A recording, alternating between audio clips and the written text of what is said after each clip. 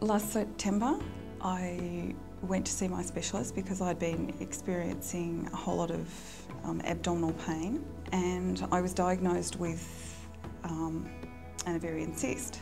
He wanted to wait for a little bit to see what would happen and just find out whether it would go away or not, which it didn't. The pain got a lot worse. We don't have to accept what the doctors tell us to be fact, to be true, to be reality, because we have a God that is so much greater than that, and we have a God who can heal you. And I'd been in different times of my life where I'd just been literally sitting in the presence of God and He had healed me of different things. But because of the pain that I'd been experiencing for so long, it really played with my mindset, and it was taking a toll on my positive attitude. After the ultrasound was done, the pain got worse, and so I was on painkillers probably every 4 hours. I'd had friends and family praying for me in the meantime.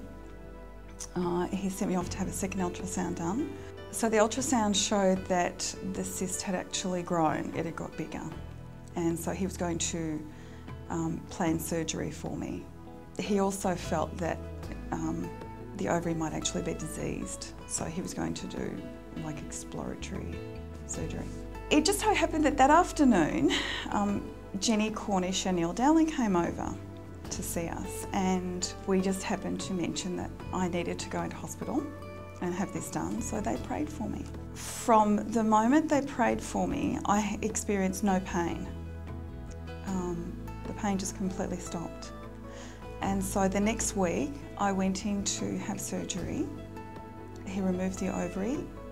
The next thing I knew, I was back in his office a couple of days later, and he was telling me that there had been evidence of the ovary being swollen, but it was so healthy that he'd just put everything back as it was, and that was it. There was nothing. There was no cyst. There was nothing. It was completely normal.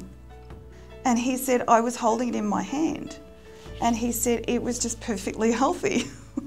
And so that was really good, because I had the opportunity of telling him that I'd had my friends and my family pray for me, and so it was a witness to him of the healing power of God.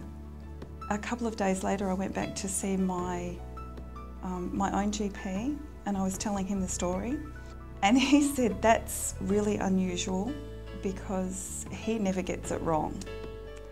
And I'm just thankful because God always gets it right.